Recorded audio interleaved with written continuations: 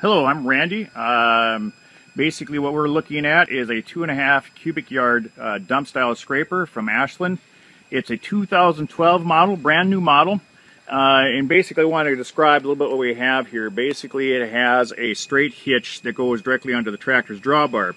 So you can see what we'll have here, I'm just kind of walking through some water here, is a 2.5 inch receiver hitch. It's a 20,000 pound hitch that you'd see you can get at the Northern Tool, as well as it's got a 4-hole bracket that you can basically adjust for the tractor's drawbar. If you have some taller tires, you can move that up and down to control the height of the hitch. Basically, one hydraulic circuit basically is all needed to run the functions of the scraper.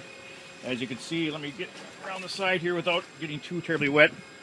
Those hydraulics basically can control a pair of cylinders fed parallel. As you can see, there's one here, then one on the opposite side that basically controls all the functions of the scraper.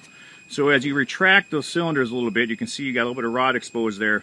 This actuating frame moves down, so as it's doing it, where you see the 25S, that's the bowl, it begins to lower.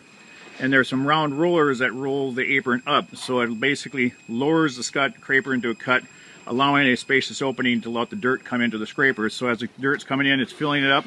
And as you extend this hydraulic, that actuating frame will then pick it up out of a cut position and put it into about somewhat about in this position, which basically raises the bowl up, allows the apron to come shut to the blade so you're capturing the material.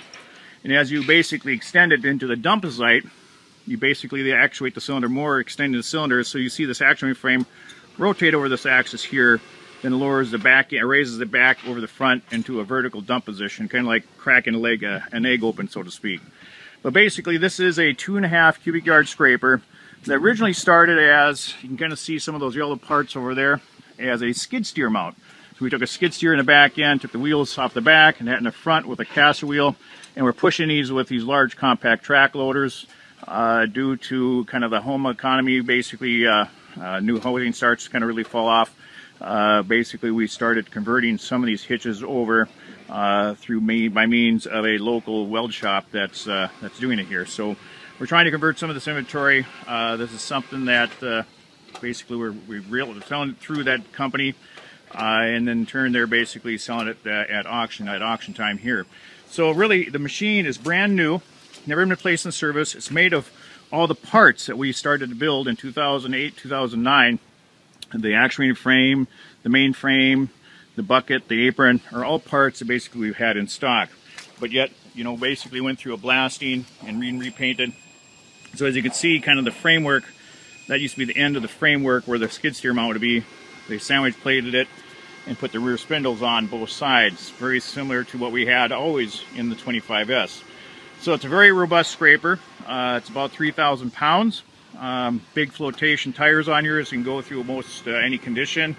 Requires about a 55 horsepower tractor to control all the functions of the machine. Just continue to walk around it. As you see, here's the other side with the cylinder that's on the opposite side. That red piece is simply a transport lock just to kind of hold it up in a carry position. And then you can kind of see the rollers that roll that apron up when it goes into a cut position.